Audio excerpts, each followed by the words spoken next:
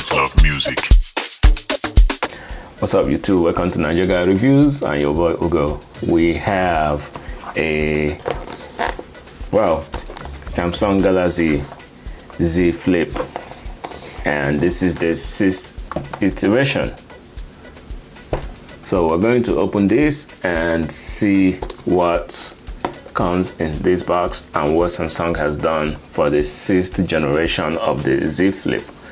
We're going to see if this is what the switch, if you have maybe like the Z5, the Z Flip 5 or the Z Flip 4.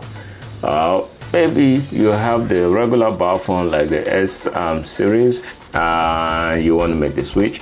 Is this going to be worth it?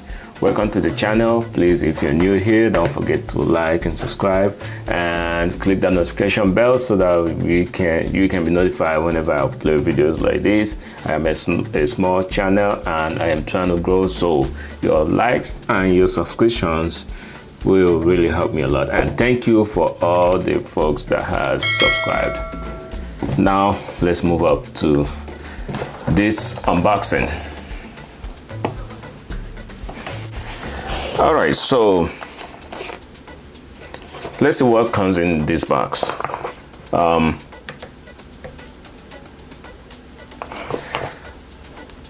right, so as you can see, this box has become as minimalistic as they possibly can get this thing to be. It's very, very slim, and it barely comes with anything on the inside.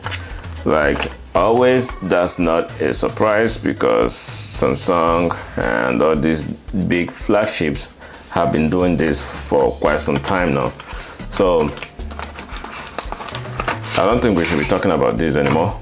Anyway, the normal thing that comes in the box is a Type-C to Type-C cable, and you have some quick start guide, and let's see.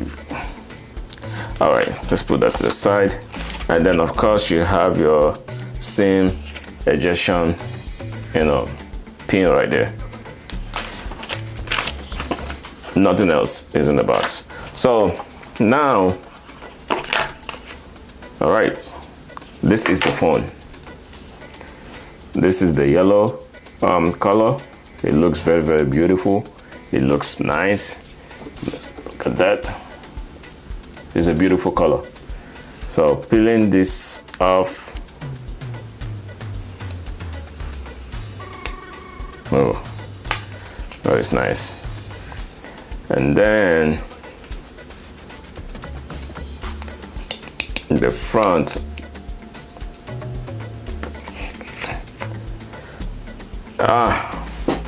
So with this open,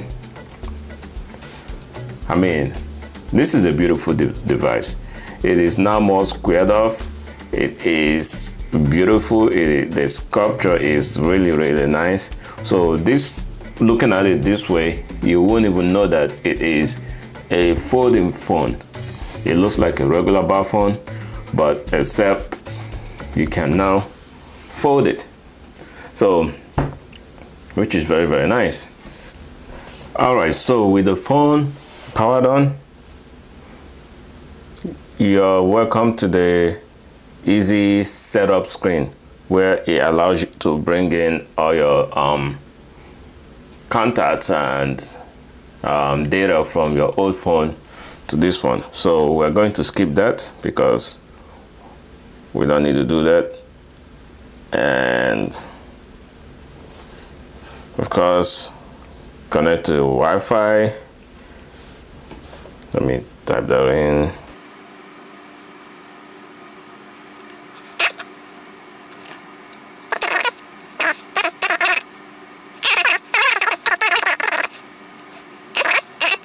All right, so we're in the phone finally.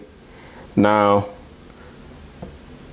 as you can see, this is a beautiful device. And what is new for 2024? I mean, I did review the the Z Flip 5, and looking at that and looking at this, I don't really think there is any much of a difference. Well, the gap has been minimized. It's still the same. So let us look up the spec of this phone. Well, the first thing we want to check is the camera.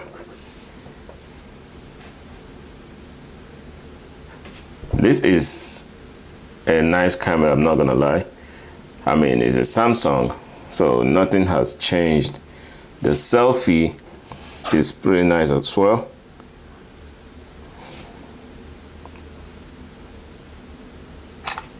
All right. It does take beautiful pictures, even with the inner screen camera. So what does this phone have? What is new for 2024? I don't think this is really new, but the dimension is now 165.1 by 71.9 times 6.9 millimeter. So the phone is 6.9 millimeter, and when folded it is 14.9 millimeter. So this is not that much bigger than a regular phone folded, and also you would think that this is a regular phone like I mentioned earlier when it is unfolded, but the good thing is that it can fold. So so this is 6.7 inch display for the interior. For the inside display is now 6.7 inch, and then you still get your regular 3.4 inch display on the outside. So this is definitely very, very usable. You can use it to toggle the camera and take a beautiful selfie with it. So, you know, with Samsung you can just do that, and that is nice. That's a beautiful selfie because it now uses all the cameras, the main cameras, to take a beautiful selfie. So on the inside, the outside resolution is still 1080 by 2640 pixels, and you have your Super AMOLED display at 1600 nits. It's running Android 14, One UI 6.1.1, so it is the newest One UI. Of course, you get memory, internal storage of 256 gigs. You also get 12 gigs of RAM, and you have so the 256 gigs of storage gets you 12 gigs of RAM. You also have a 512 gigs hard drive with also a 12 gigs of RAM. So the good thing about these devices now is that the lowest storage that you can get for this phone now is 256 gigs. So when you think about how far we've come in storage devices, you can see that this has come a long way. So 256 gigs is actually a lot. Now for the cameras, we have a 50 megapixel main camera. You have another 12 megapixel camera on here. So you have both a 50 megapixel and a 12 megapixel. But on the Z Fold, the difference is that there is a ultra wide camera on the Z Fold. So basically what this flip is an S24 Ultra or the latest S series, but in a folded form factor. So the question that people really want to know is that, do you compromise anything coming from a bar phone and going to, you know, a flip device or a foldable device like this? But I think that with a flip phone, with this Z Flip, you don't really compromise a lot, because you still have a pocket feedable device. that you can just throw in your pocket, and then when it's unflipped or when it's opened, you still have a big display. I mean, the screen size, the screen length is pretty tall for what it is, but you know, it is something that you get used to easily.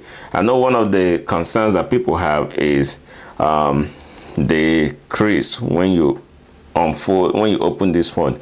And I think with Samsung being on the 6th generation, by now I would have, you know, thought that, I mean, you would think that they would have, you know, figured out how to make this thing to be very, very minimalistic. But I mean, for the crease not to be as visible as it has always been. But I mean, I guess Samsung doesn't care anymore. They just make it. But this is waterproof. It has I mean, you can take this thing in the water and you wouldn't have any issues. You still have a 4000 mAh battery, which is non-removable. You have the charging on this thing. You have 25 watts charging for the wired and 15 watts charging for wireless. And you can also, this being a Samsung, you can use this for reverse wireless charging at 4.5 watts. You can charge your watch, you can charge your headphones, I mean your Galaxy Buds, and you can charge other phones with this thing. So, which is pretty nice. It's a good device. So you're not really compromising a lot by getting this phone if you're coming from a bad phone, but it is one of those where, you know, you either love it or hate it. But I think that you will love it, you know, coming into getting something like this. It does take some getting used to. If you haven't used any of the flip devices, then I think this is something that you would enjoy. I think this is a good time to get into the flip and foldable devices if you haven't used any of them in the past. So this is good. It has good storage. It has great cameras. It has you know, you're not gonna miss anything getting into this device. And of course, it is the latest Qualcomm Snapdragon 8 Gen. You know, you're gonna be fine getting something like this. So, but now, if you have a Z Flip 4 or 5, is it worth the switch into this device? I'll say no. The only, well, not the only thing, but one of the good things, main things that Samsung has done for these things is the AI features. So you now, if you see all the commercials that Samsung has, they have incredible AI features. They have Translate, where you're talking to somebody directly on your language and it's translated into their language. So they have fixed a lot of things. They have, you know, the chat features on this thing is incredible. So this is definitely, this is an AI powerhouse. But I'm pretty sure that with the Flip 5 or Flip 4, I believe that there will be updates coming into those ones that will also give you the same kind of thing. But I don't know if they are built for that. But if you have those phones, I think you should wait before getting these ones. This is a good device to get. It is nice if you're coming from like maybe a Flip 3 or so, but I don't think it will be worth the switch, to be honest. So I think you should wait. They haven't really done much.